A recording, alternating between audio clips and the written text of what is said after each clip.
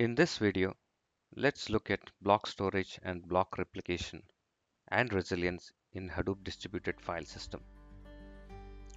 In Hadoop distributed file system, files are written in blocks across different machines or nodes within a cluster. For example, the file that is too big to be written on a machine will be broken into various blocks depending on the size of the file. And hdfs will write the blocks of the file on multiple nodes.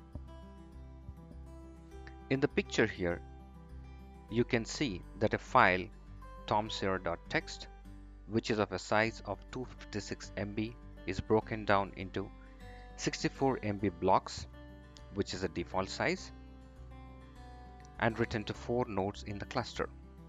Hadoop is designed to handle very large files by dividing the blocks into various blocks on different nodes in the cluster. In the example here, the file is divided into 4 blocks, assuming the block size is 64 MB or 128 MB blocks in size. And these blocks are written to various nodes in the cluster. The exact mechanism of where the blocks are placed will depend on the application and various other factors in the cluster settings, and also on the block replication mechanism. Here, let's look at the way in which block replication will provide resilience of the Hadoop storage architecture. Data resilience is built into Hadoop distributed file system. The mechanism to achieve data resilience is called block replication. So when a file is written, it is saved to hdfs into one or more blocks, typically 64 or 128 MB blocks. So when a block is written to hdfs, so as you can see here, the representation for the block is in the blue color. So hdfs copies the blocks onto various other nodes in the cluster. So here, the block which is written on node 1 is copied to node 3 and node 5, which means every block in the cluster will have 3 replicated copies. In this example, you can see a file is divided into 25 blocks, and the blocks are distributed across the cluster as shown. For each block, 2 further copies are made to other nodes in the cluster, which is as per the cluster settings, replication settings.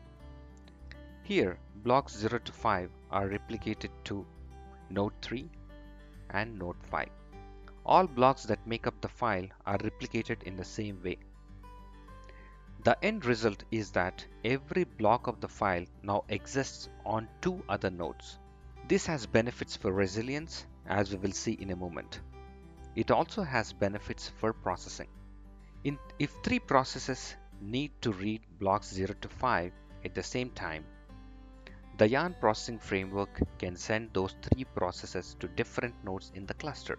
So processing framework can send the processes to node 1, node 3 and node 5, for example. So in this case, each of the 3 processes reads the data of a different physical hard disk and works on it on a different computer, thus taking advantage of the distributed memory and the processor load. The block replication count can be extended beyond the default 3 if a certain file is expected to be read by more than 3 processes at a given time. Further performance benefits can be obtained for so-called hot data. Block replication is designed to provide resilience in Hadoop distributed file system. For example, if the node 4 fails in the cluster, blocks 16 to 20 are no longer available. Similarly, blocks 6 to 10 and 21 to 25 blocks are not available because these blocks are residing on node 4. However, as you can see, blocks 16 to 20 are already replicated to nodes 3 and 5. Similarly, blocks 6 to 10 are replicated to nodes 2 and node 1, and similarly blocks 21 to 25 are replicated between node 2 and node 5. Because of the block replication strategy, copies blocks in its entirety, no rebuilding of the data nodes need to take place. The data is ready for use immediately for the processes. If any processes were already running on node 4 when it failed, the yarn framework can restart those processes on another node. In this way, Hadoop is designed to gracefully and silently manage hard disks and node failures as well. HDFS also has a robust failure and recovery pipeline behind the initial of writing of data blocks and behind the reading of data blocks. The resilient architecture is implemented at a software level. This means that it is not necessary to implement expensive fail-proof hardware such as multiple redundant power supplies or redundant disks storage for the worker nodes in the cluster. All this can happen on a commodity hardware. In the next video, we will look at the overall HDFS architecture and its main components such as name node, data nodes, secondary name node, etc. If you enjoyed this video, please subscribe to the channel for more upcoming videos.